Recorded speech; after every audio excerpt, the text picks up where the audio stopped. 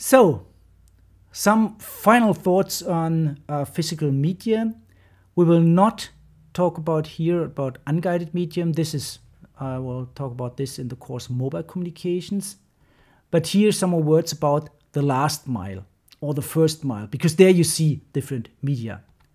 So it depends on your point of view if this is the last or the first mile. So for the customer it's the first mile, for some network operator it's the last mile. And there's the question now, how do we then finally connect your apartment to the internet without being too costly? So we try to avoid having new cables. Yes, sometimes this is necessary. This is what you see all over the world. We place new fiber everywhere. But if possible, we try to reuse existing cables. And there are some popular solutions like digital subscriber lines, like reusing cable TV, or like using deployed cellular networks, 4G, 5G networks. We'll not discuss cellular networks here, mobile communications. And then there are also some other solutions we will not discuss, like power lines, or using the power grid for data communication, satellite, microwaves, and fiber to the home, because fiber to the home is basically the fiber optics I just explained to your desk, to your home, to the curb, etc.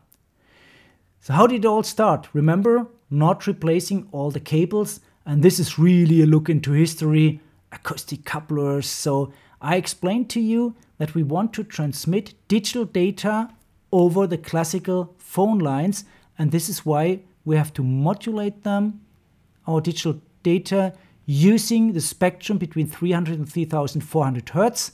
So we create analog signals the classical telephone network can transmit.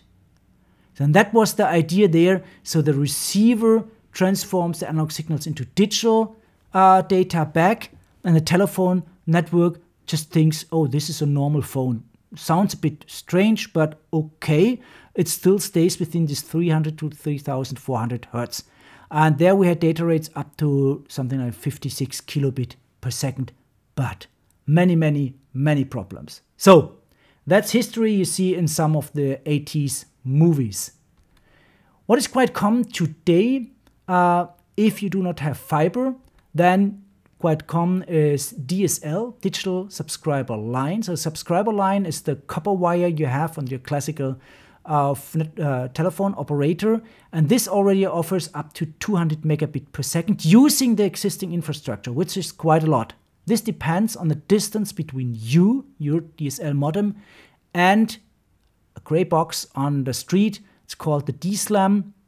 And so the distance between you and there, and from there it continues with fiber optics. This determines the max speed.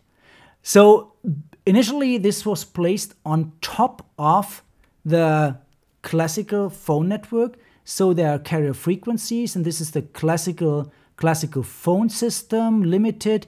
And then it was said, okay, maybe we can use our installation with higher frequencies, going up to many kilohertz. Why not going close to some megahertzes, whatever. So we extend the range and try our best, because now we have new technology. Today, this is all voice over IP, we don't have analog ISDN anymore, etc. But still, if you do this, if you use this DSL, we reuse the old infrastructure. There are different versions, but mainly what we do is reusing the cabling and trying to use different tones, as it's called. Different tones, that means different frequencies on this copper wire. We modulate on different frequencies. How? I will show you. And then depending on the distance, you can achieve certain data rates. These are just examples for downstream and for upstream. So how does it work? How does it look like? You at home, you have your twisted pair. That's the old cable for your old analog telephone or ISDN telephone. And the DSL modem, your DSL router, it's quite often called, your DSL modem, here we are on layer 1, does the modulation. And you have on the other side your, it's called the DSLAM, your DSL access multiplexer, and on the road, gray boxes, you have your modem at home, and you don't want to replace the cable in between, because that requires some installation, and sometimes that's quite expensive. So what is done here is you create a certain spectrum consisting, for example, out of 288 channels. You spread them from 40 kilohertz to 1 megahertz. Just an example, leaving the classical telephone alone. So, okay, that's in the lower spectrum, and we have certain channels for upstream and certain channels for downstream. That's the idea. So VDSL 2, the current standard, published in 2006, offers, for example, 200 megabit downstream and uses up to 30 megahertz of bandwidth. Well, that's all up to the quality of the cable, the length, etc. And the main problem with all the DSL technology is this interdependence with the distance between your router and the box on the street. So that's just an example. Cat3 UDP, that's your classical old twisted pair phone cable, offering very low bandwidth. And there you can try to squeeze out as much as possible. For example, something like 20 whatever megabit per second if there's a kilometer between you and the DSLAM. And if you're on a countryside, you see data rates go down. This is why we need fiber in the countryside and everywhere. But DSL, that's quite common because can have quite high data rates if you're close to a DSLAM. And how is this done? We use many carriers. Shown here in the diagram, we have here our frequency, 1 megahertz, as I said, can go up to 30 megahertz. We use many carriers, also called channels, of a certain bandwidth here. And those channels, they can overlap. That's not the point. The center frequencies are different. Certain number for upstream and certain number for downstream, typically way more for downstream, because if you surf on the internet, we don't need the data rate in the upstream, only in the downstream. And then we modulate our digital data using, for example, QPSK, 64 QAM, or even higher on each of this channel, depending on the noise. So it could be the case that we use for a certain frequency 64 QAM, but for another one only QPSK because there's more noise. So easiest case, yeah, use the same method on each carrier, but we can do this individually. So depending on the frequency, sometimes higher frequencies, they have more errors than lower frequencies, because remember, this all runs over a Cat3 cable made for classical telephones. They were never made for several megahertz. So, made for some kilohertz. That's it, but not for several megahertz. So we try our best, and then we try to squeeze in as many bits as possible depending on the modulation scheme. Initially, there was only to 1 megahertz and higher frequencies. We could not handle this on in the modem. So now we have very fast chips. How does it look like today? This is a current spectrum of a VDSL modem, and this shows you here on the upper part, this shows you the carrier. These are those channels, and in yellow downstream you see several parts of the spectrum for downstream, and here in this pink violet the upstream. So there are several parts of the spectrum for upstream. So, and you see also on the y-axis the signal-to-noise ratio. So this is how much interference do we have. And you see stronger signals where the signal-to-noise ratio is higher, stronger, higher signal-to-noise ratio, and weaker ones for those higher numbers of the carriers, because they use also higher frequencies. And then we have some other problems, which could be the neighbors. Because remember, crosstalk. If your neighbors also use the internet with these telephone lines, typically all these classical old wires, they are bundled together, and no one thought of DSL, etc. You're bundling, so you have a lot of crosstalk interference. So DSL also suffers from the usage behavior of the neighbors. On the lower half, you see now the coding. On the y-axis, you see how many bits we use. In this example, we use here, for example, 10 bits per symbol. So 10, and you also see the carrier frequency here, 13 something megahertz. Remember, Cat3 cables. So, and if we have problems, then we have to go for lower number of bits. But here you see, oh, less noise, better signal to noise ratio. We can go up to something like 15 bits per symbol. So different modulation schemes. So DSL can adapt the modulation for each individual carrier to the current situation.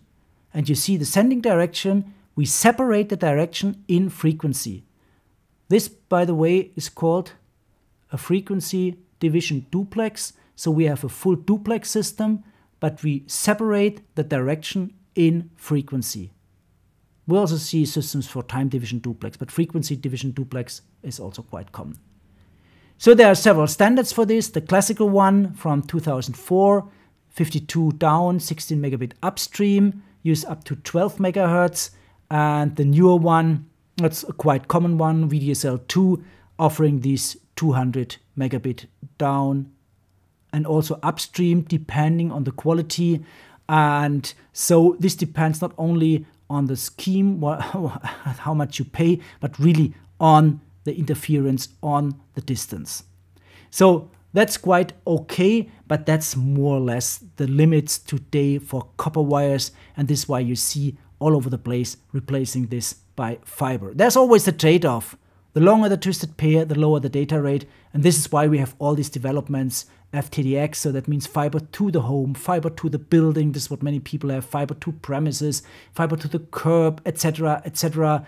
So to the desk, that's nice, but the most common scenario today is that you have fiber to the home, and from there you continue with twisted pair copper wires.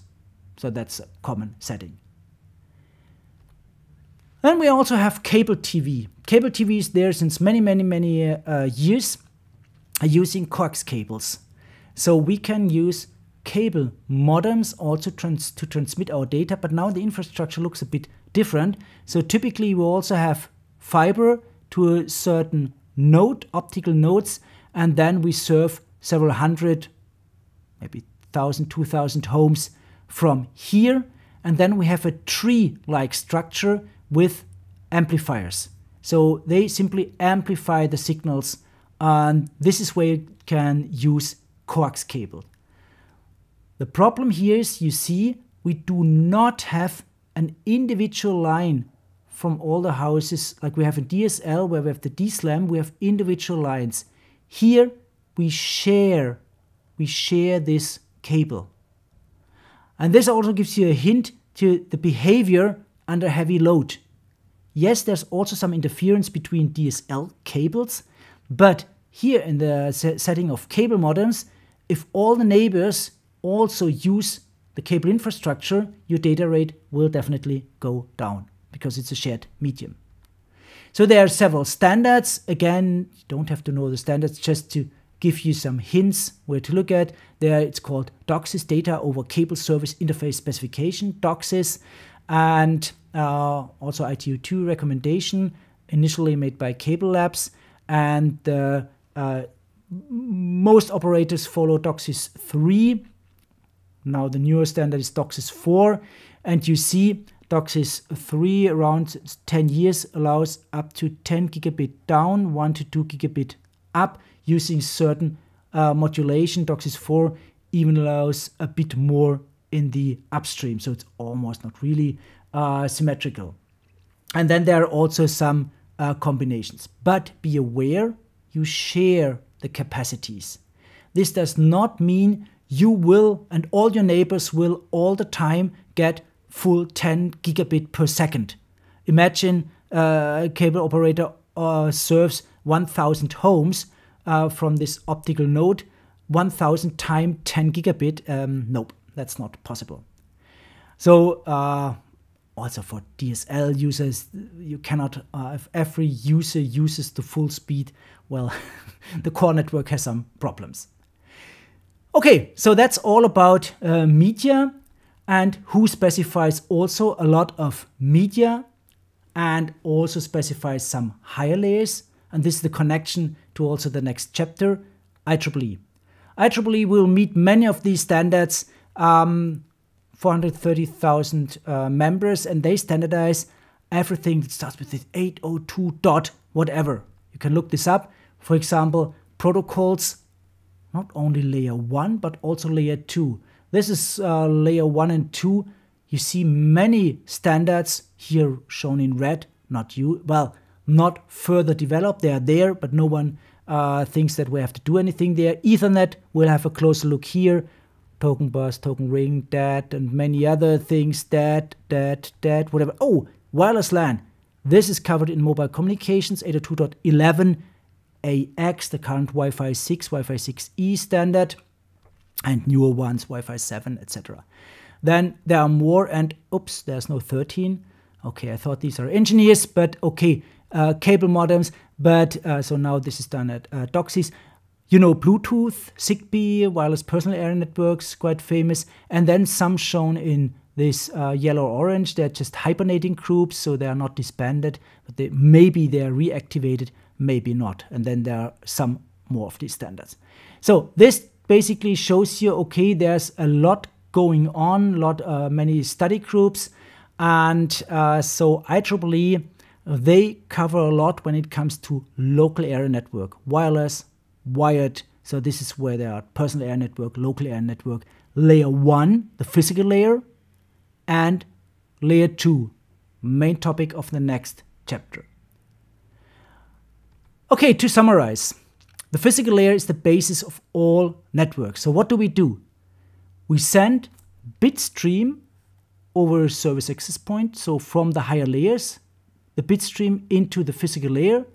The physical layer does everything to create a signal that matches the characteristics of the medium, that tries to be robust, efficient, self-synchronizing, contains the clock.